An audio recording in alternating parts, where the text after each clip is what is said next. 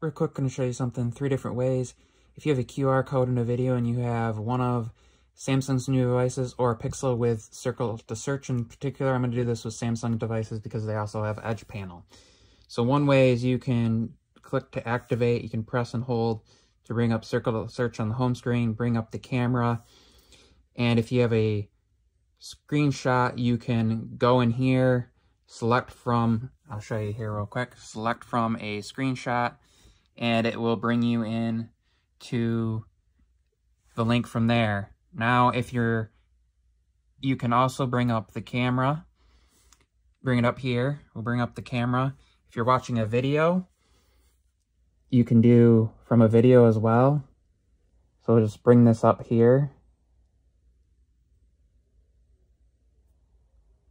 Click the link.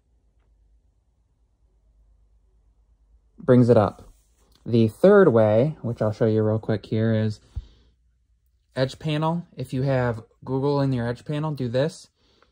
Then bring up the camera, which basically brings you to the same spot, and do the same thing. You can QR code again.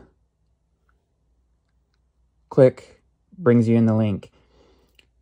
3 different ways that you can get to links quickly on your device.